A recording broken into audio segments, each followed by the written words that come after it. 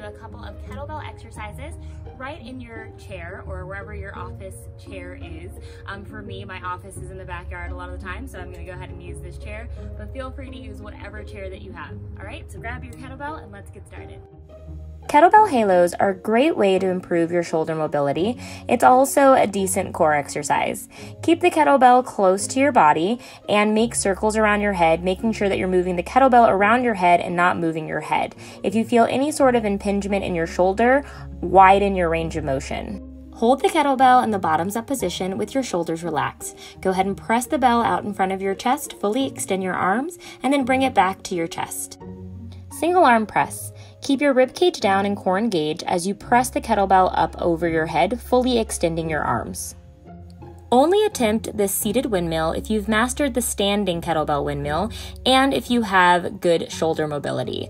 Also, make sure to stay looking at the kettlebell the entire time. Pulsing kettlebell goblet squats to a chair.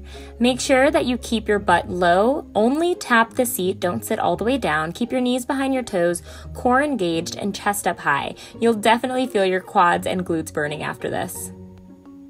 Hold the kettlebell in the bottoms up position, then curl the bell up towards your chest, keeping your elbows into your sides. Go at a nice, steady rhythm. Place the leg that's the opposite of the rowing arm in front and your hand on the chair, then keep your back flat as you row the kettlebell up to your ribs. Thanks for tuning in. See you for the next workout.